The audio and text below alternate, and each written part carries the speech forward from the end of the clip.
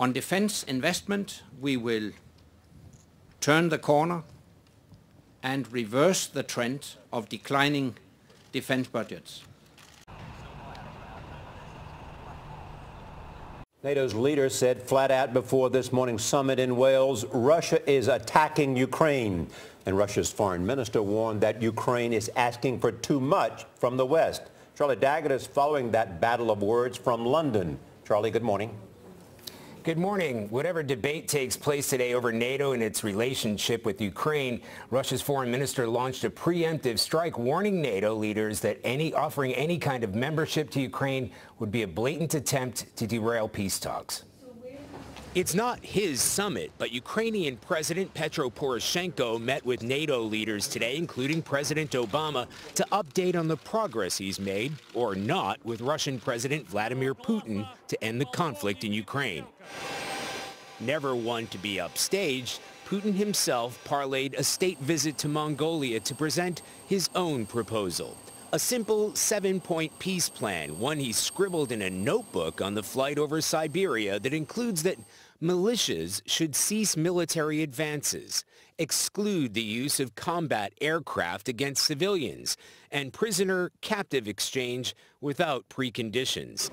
The plan doesn't address key issues like the separatist fighters loyal to Russia battling Ukrainian forces. NATO leader Anders Fogh Rasmussen said he welcomed any efforts to find peace, but what counts is what's happening on the ground. We continue to call on Russia to pull back its troops from Ukrainian borders, stop the flow of weapons and fighters into Ukraine, stop the support for armed militants in Ukraine. The Secretary General's accusation that Russia is attacking Ukraine set the tone for today's talks. Moscow denies its troops are there, but NATO says there are more than 1,000 soldiers operating inside the country. Gail? All right, Charlie, thank you.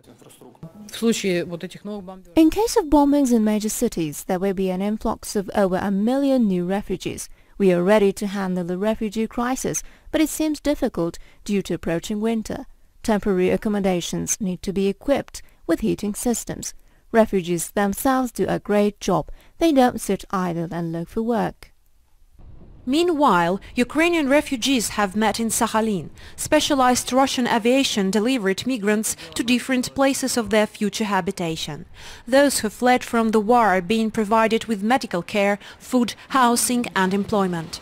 Russian migration services are set to work with refugees to help execute necessary documents in order to provide them official status. In some places, temporary asylum and nationality quotas have come to an end.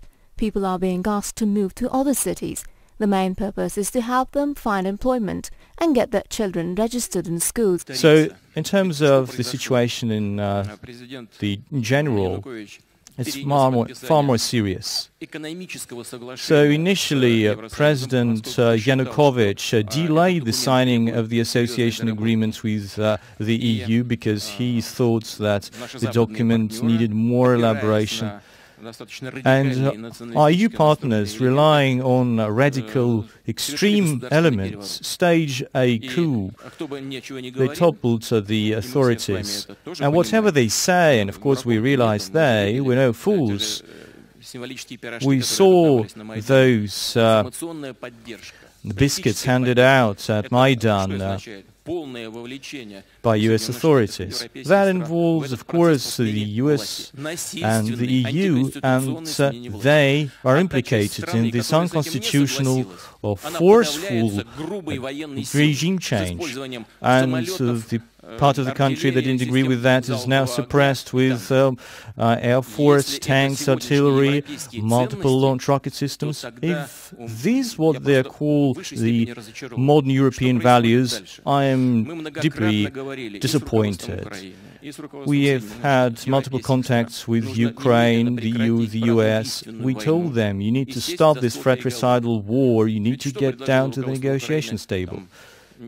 So if you look at Ukraine's proposals about 3 weeks ago, they said we stopped hostilities within 7 days, but if you don't lay down your arms, you will be destroyed. So people actually didn't buy that. They took up weapons because they had to defend themselves, so they didn't agree to those conditions, and hostilities resumed. And now we see that big cities and small towns alike are encircled by the Ukrainian army, which take direct hits at residential quarters to destroy the vital infrastructure, to suppress the will of those who resist them.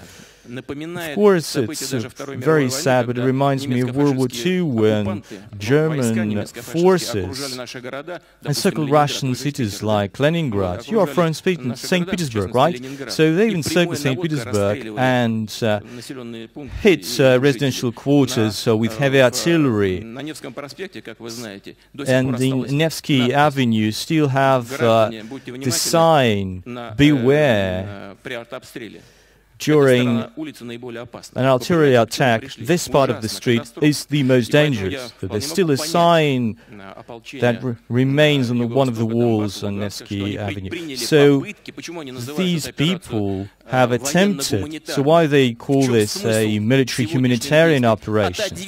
They want to push back these multiple launch rocket systems of Ukrainian authorities from big cities.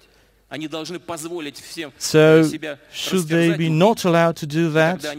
Should they just allow civilians to be killed? The position of our partners is as follows, at least I understand it this way. You need to get to the negotiating table, but you just need to give the Ukrainian authorities some time for fire, to shell the cities. But it won't work out. You need to force the Ukrainian authorities to get down to the negotiating table, and not just on technical issues like an exchange of POWs. Well, Mr. Lavrov came to you, and diplomats like to use the word substantive. So you have to launch substantive negotiations. You have to understand what kind of rights will the people of Donbass and Lugansk have. Of course, we need to stick to modern civilized rules, and you have to ensure the rights of these people. So this should be the focus, this should be on the agenda, and then it will be pretty easy to resolve border issues, security issues. It's very important to agree on the essence, but they don't want to do that. That's the problem. Russia united and how all the parties united in the situation of Crimea. Everyone realized that we are on the right path. We need... Well, Crimea was illegally handed over to Ukraine. Why illegally? Because even according to the Soviet laws, the Supreme Soviet Council needed to give its go-ahead, but it's the Presidium of the Communist Party that took that decision. So we also needed to restore this historical justice. We need to protect the people who reside there.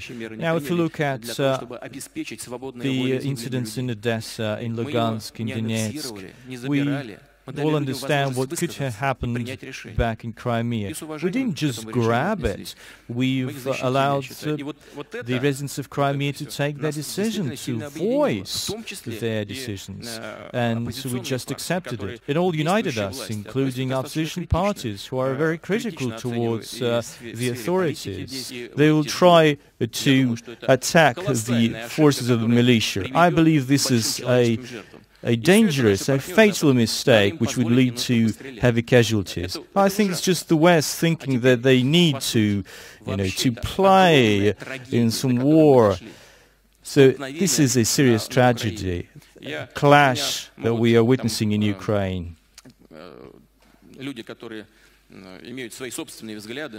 Of course, there are people here, present here, who have their own view on history, and you might argue with my view, but Ukrainians and Russians are, largely speaking, one of the same nation. Well, of course, you might say I'm wrong.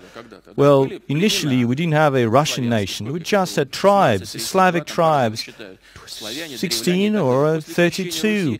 But after the baptization of Rus, which then gave rise to Russia, and as you know, it all first happened in Chersones, and that's why Crimea is so sacred to us. But initially the Russian nation was born out of many ethnicities. And of course, the people who live around Kiev, they have always called themselves Russians. And there are, of course, some of the parts in Galicia which are close to Western Europe. And of course, they've built their specific ties with the Catholic world. Of course, there was a lot of penetration of languages and cultures, but they shouldn't impose their views and values on the whole of the Ukrainian nation. So I believe what is happening at the moment in Ukraine, it's our common tragedy, and we need to do everything to make sure that we stop it. Historical memory is a very important component of our culture, our history, our lives today. And of course, we should also consider the future based on our historical experience and our historical memory. So I can tell you straight away that Russia is far from being involved in large-scale conflicts. We don't want that, and we're not going to do that.